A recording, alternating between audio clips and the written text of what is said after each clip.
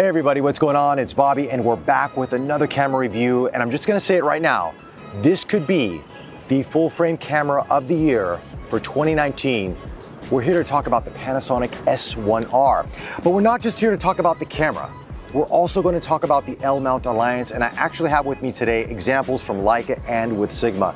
This is going to be a pretty long review, but if you just want the Cliff Notes version of it, I'll just tell you right now, this camera is an amazing camera, not without its faults, but a camera you should be looking for if you want optimal image quality and fantastic glass. Okay, but before I go any further, I do want to thank Cathay Photo. Cathay Photo helped make this review possible. They have been a staple in photography and videography in Singapore for over 60 years. So anything you guys need, hit them up. Cathay Photo will put a link in our description below. And I also want to thank Leica Singapore and Sigma Singapore for being part of this review as well, because without their support and having these lenses with us, we couldn't give you examples of how the L-mount alliance works with the S1R. So without further ado, let's talk about the camera.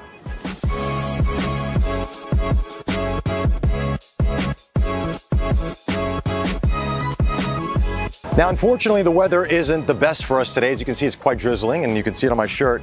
But this camera is weather sealed, and so is the lenses, so we have no issues with that, which leads me into the build quality and the design of the S1 and S1R. Now, you can see that Panasonic took a lot of time and research into designing this S series. Yeah, it has some similarities to the G9, but they've also have some influence from the Leica SL. You can see that in this. First off, the grip feels fantastic in this. It feels very robust. Magnesium alloy body, weather sealed as I mentioned before, and the buttons are really just in the right place. In terms of weight, this is not a light camera. Body, battery, and card weighs over 1 kilo. And you're going, well, that's not including the lens? No, it's not including the lens. You're gonna think, wow, that must be really heavy and really kind of cumbersome to carry. It's not. Because of the weight distribution in the body and everything else, it feels really good. It feels very much like a DSLR for the most part. So if you're used to shooting with, let's say, like a larger size Canon or a Nikon, you're gonna feel at home with this Panasonic S1R.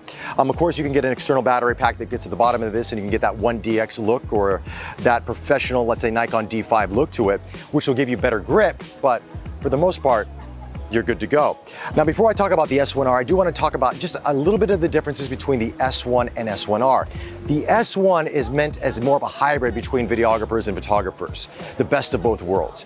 The S1R is more geared towards photography, and you're going to see that in some of the specs that are in this camera, as well as the megapixels. Speaking of which, 47.3 MOS sensor on this, full frame sensor, and also has anti-reflective coating and low pass filter to this for maximum resolution, and you can really tell by the images that this produces. Is this the same sensor as the Leica Q2? Because you're thinking, hey, wait a second, 47.3, 47.3. I've asked, I don't have an answer, but my guess is, because of the relationship with Leica and Panasonic, perhaps yes, but don't quote me on that. Also inside of this, we have the new Venus image processor, which does some amazing things in terms of ISO performance as well. ISO goes from 100 up to 25,600. That's on the hard ISO. If you want to do the expanded ISO, 50 to 51,200. But I will tell you this, ISO performance on this is really, really good. At 25,600, I can get usable images. This might be one of the better full frame cameras for low light that I have tested thus far. Also, in terms of 4K video now, you got 4K 60 frames per second inside of this. Now, there is an update coming for the S1 that will give you L-log at 10-bit 422. That update will not come to the S1R. It's just as it is. But you got 1080p video, you got 4K video, you are pretty much set on the video, and you got image stabilization as well. Speaking of which, 5-axis image stabilization to the sensor, and then paired with optical image stabilization in 2 out of the 3 Panasonic lenses, you have 6 stops of correction in this camera system. So you are good to go on that regard. But one of my favorite features is the EVF. 5.76 million dot EVF on this with 120 Hertz refresh rate. That's like looking through a window, pretty much. It's beautiful.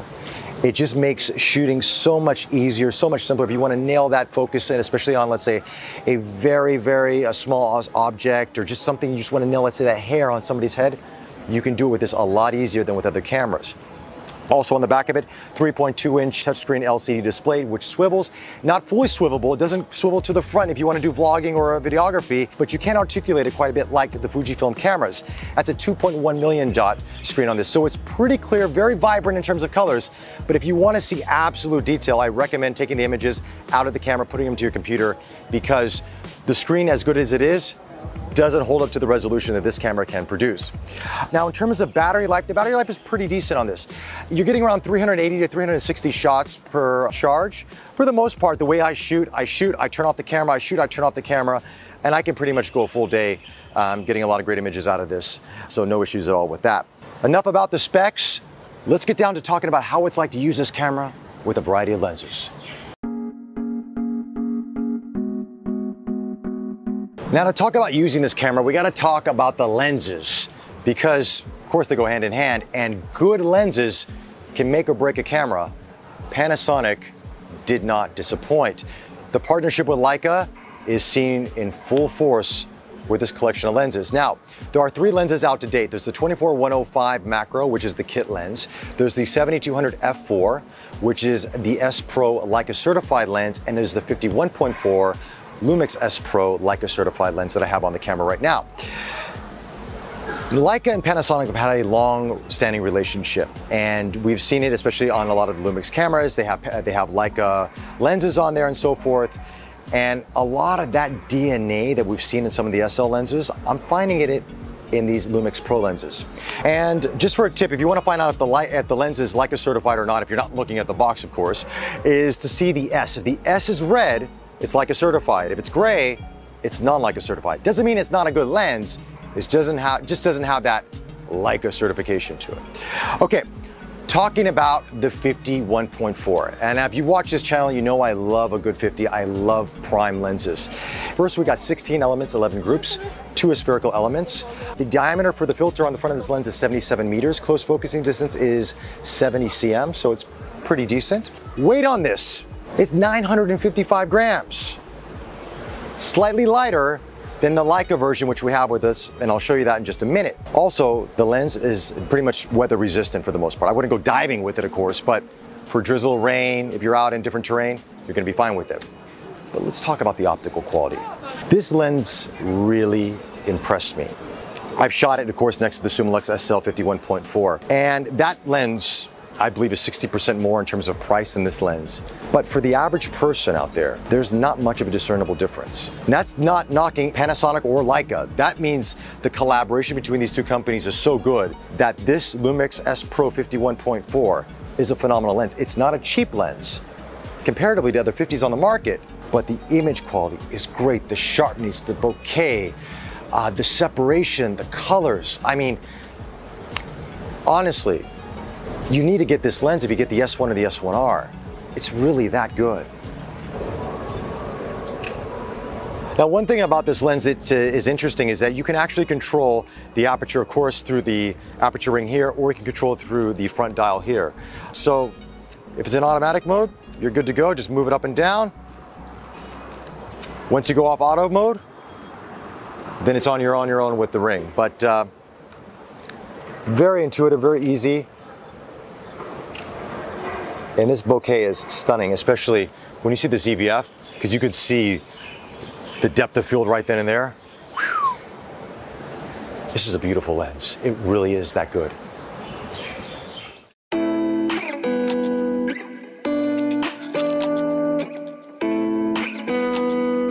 Another lens we have with us here today is the Lumix S Pro 7200 f4, Leica certified with optical image stabilization inside of it.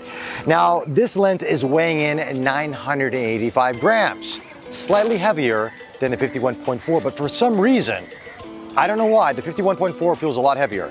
Maybe it's weight distribution in this lens, but it feels very svelte. And overall, just a svelte lens for a 7200.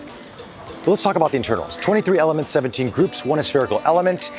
Close focusing distance is 0.92 meters, and the filter diameter is once again 77 millimeters. So this is great. You can go from the 51.4 to the 7200 with the same filter, no problems at all. But what's it like to use? It's great. Image quality is fantastic. It's sharp, great color rendition, just like the 51.4, and the optical image stabilization. So now your shots are very, very steady with this. Even in low light, even in situations where you might falter at a slower shutter speed, you're good with this 7200, and it's sharp throughout the focal range. No aberration that I'm finding in this. It's great for portraiture. It's got great depth of field to it. You know, we've even compared it to the Leica 9280 on the SL. And one thing that I noticed on the lenses versus the Leica lenses, in case you're Leica users out there, is that the Lumix lenses tend to be a few millimeters closer to the subject in terms of focal distance. So if the Leica is 50, the Panasonic will be about 52, 53, and the same thing with this. Now, we did do a test with this lens, compared it to the 9280 at 150 millimeter focal distance at f4, and that was the same thing. But in terms of image quality, I think Leica and Panasonic went out to dinner, had a few drinks, and Panasonic, we were able to get some secrets out of them, because the image quality out of these Panasonic lenses are really, really close to Leica quality. Build quality is different, but the image quality, it's there.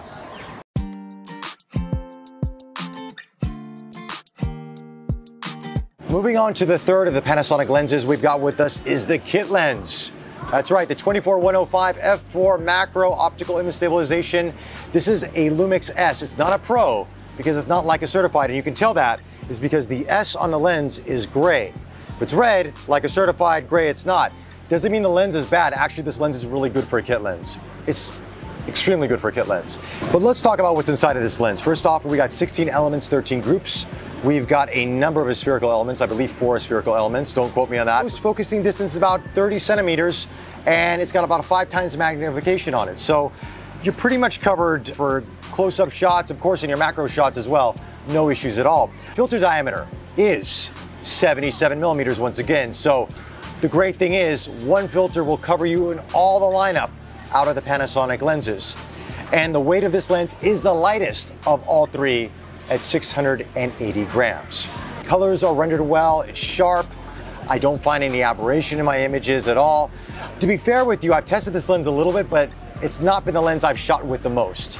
From my brief experience on the streets of Haji Lane and Arab Street here in Singapore, it's a pretty solid kit lens. I mean, out of kit lenses in the market, Panasonic's done well. It's actually, to be honest with you, all 3 of their lenses are really, really good. And if you only can afford one lens, the kit lens isn't that half bad.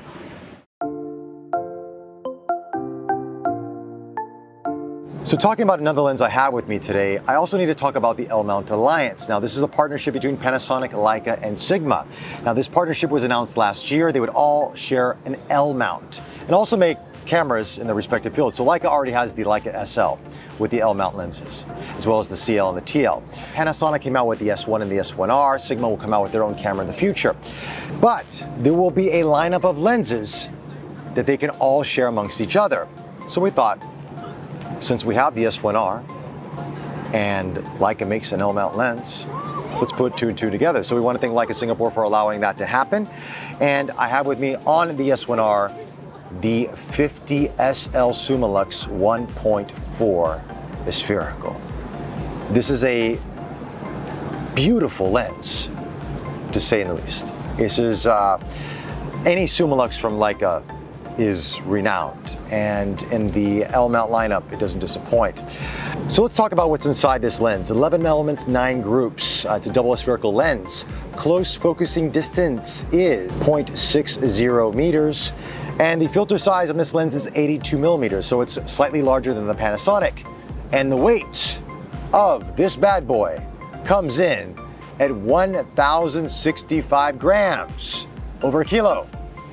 That means the lens and the S1R are pretty much the same weight, give or take a few grams. So let's talk about what it's like to use. Oh man, the bokeh, the depth of field in it, the colors, the detail, the micro contrast. It's on another level. Now, having said that though, there is a comparison to make between the 51.4 Lumix S Pro and the Summilux SL 51.4. As I mentioned earlier in this review, that If you don't have the funds to afford this lens, the S Pro 50mm version of that will be just fine for you. There is a difference, but it's not as big as you might think. And that's why I say this partnership between Panasonic and Leica goes just beyond stamping their name on a lens. This L-mount alliance is real, and this 50 Summilux, paired with a 47.3 megapixel sensor, whew, it's a thing of beauty.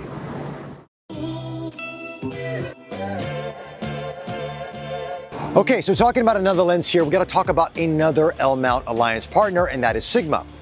And Sigma Singapore has been very kind enough to loan me for a few days the MC21 adapter. Now, this is the adapter that Sigma's made for Canon EF lenses to work with L-mount cameras. Now, this adapter is not on the market yet. This is a pre-production sample, so performance is not finalized. It's still gonna be work in progress, still updates are gonna happen. But I just wanted to show you what it's like on the S1R and snap a few photos with it. But again, we're not gonna judge performance, it's pre-production. The first one I have is the 40 f1.4 art lens for the EF mount. When you look at the images with the S1R, especially with a 47.3 megapixel sensor, there's a lot of information, a lot of detail in them. And the colors, for me, I noticed this on the Sigma lenses, is they come out a little bit warmer. The skin tones come out a little bit more livelier. So if you like that kind of pop to skin tones in your images, check out this lens. Won't disappoint.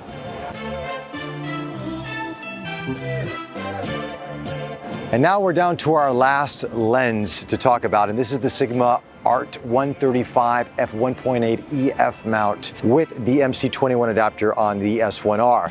Now, as you can tell, the light's coming down here. It's been a long day of reviewing, but we do want to tell you a little bit about this lens and how it performs in the S1R. This is a portraiture lens, and it's one of the best 135s in the market. It is stunning clarity, colors. As we mentioned with the 41.4, it's got that nice warm tone to skins. Same thing with this 135, beautiful bokeh in the background. It's just a really gorgeous lens. Build quality is right up there with the best, made in Japan through and through. And performance on the S1R is okay. As I mentioned before, this is a pre-production adapter. Things will improve before they come out to market. But even right now, it's pretty decent. And portraiture lens, you're not shooting fast. You're setting up, you're taking time for your shot. With the 47.3 megapixel sensor with this lens, whew, look out.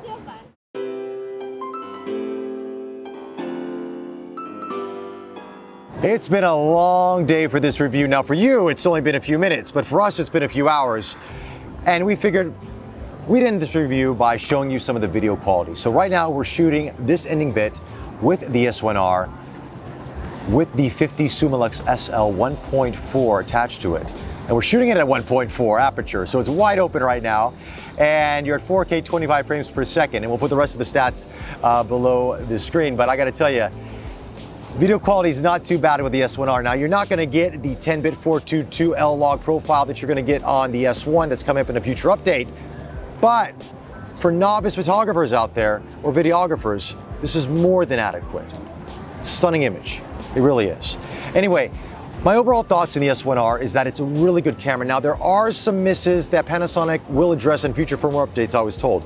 First off, in terms of focusing. Now, there's been a lot of talk about the contrast base versus phase detect and so forth. Day-to-day usage with firmware 1.0 that I'm using on this camera, there is no issue. It is quick. Now, with continuous autofocus, sometimes the image will flutter a little bit, but with single autofocus, no problem at all. Now, this camera has the ability to do face detect, eye detect, animal detect, and body detect. Face, body, animal work well. Eye detect, not so much. They said that's because of the contrast-based system. They will address that in an update.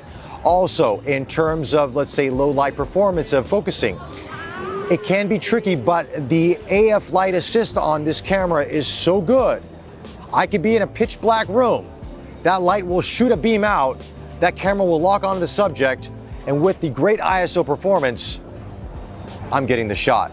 And it's not bad. The ISO performance is really, really good. Battery life, Could be better. I would say buy a secondary battery if you get this camera because you're going to need it, especially if you're a professional photographer. I love that the shutter is so quiet. You almost don't need an electronic shutter if you're shooting weddings or in a very intimate setting because they do it so well just internally in the camera. And the lenses from Panasonic are really good. So really, I would say my only qualms about the camera are just the autofocusing, and it's not really that bad. It's just that I would say if you want consistent, really good autofocusing, use single point or pinpoint. The rest, zone and tracking, work okay, but they are work in progress. Panasonic has assured me that those will be fixed in a future firmware update, but they were not going to take away from your experience with this camera whatsoever. It really does take that good of photos. Anyway, those are my thoughts on the Panasonic S1R. It's a formidable player and could be the full-frame camera of the year for 2019. Let me know your thoughts in the comment section below. Don't forget to subscribe to us on YouTube. We love you guys. Thank you so much for your support. Follow us on Facebook. Until the next one, take care.